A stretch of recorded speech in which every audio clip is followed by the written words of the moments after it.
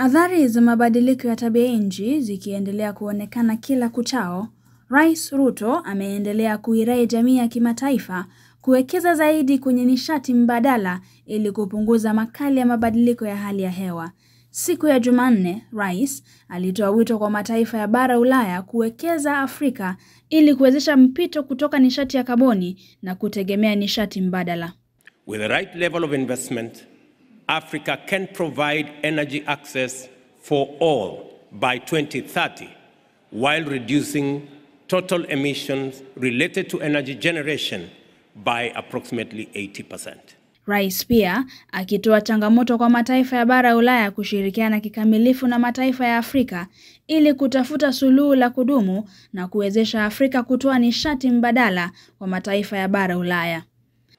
If we want to have a real chance of addressing the climate crisis, if we want to have a real chance of addressing past and persistent inequalities, and if we want to have a real chance of breaking the cycle of dependence that have plagued Africa and the global South more broadly for decades, then we will need to rise to the challenge of genuine partnership.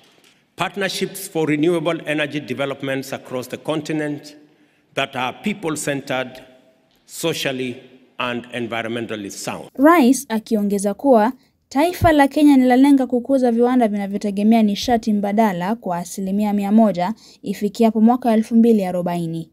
We will be the continent's green energy hub.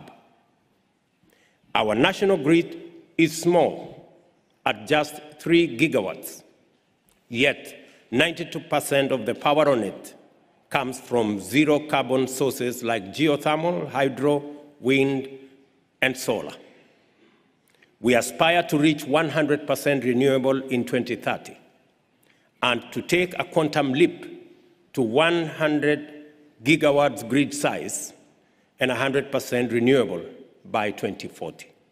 Kikao hiki kinajia huku taifa la Kenya likijitayarisha kuandaa kongamano la kutathmini hatari za mabadiliko ya hali ya hewa mwezi Septemba mwaka huu jijini Nairobi.